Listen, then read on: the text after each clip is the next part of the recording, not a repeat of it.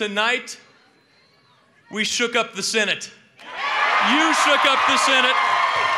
From Colorado to Arkansas to North Carolina, a red wave has swept over the electoral map, with Republicans winning key races across the US.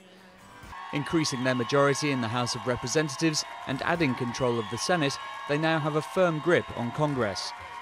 The size of the victory is impressive, given that Democrats had already sustained big losses in the first midterms of Barack Obama's presidency.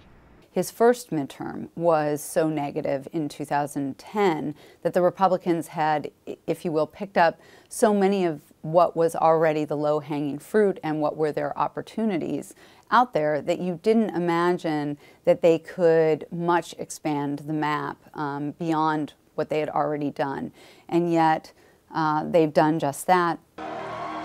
Mitch McConnell is now set to lead the Republican majority in the Senate.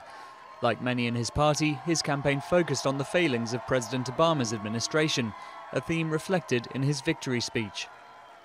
A government that can't be trusted to do the basic things because it's too busy focusing on things it shouldn't be focused on at all.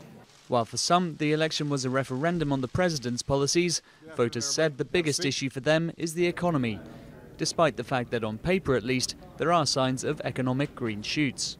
I think there's a lot of fear about whether or not those sort of early shoots are going to blossom into real leaves. We're starting to see that now, but I do think the Democrats were concerned that if they talked up the economy, voters would basically say, what are you talking about? This isn't the reality.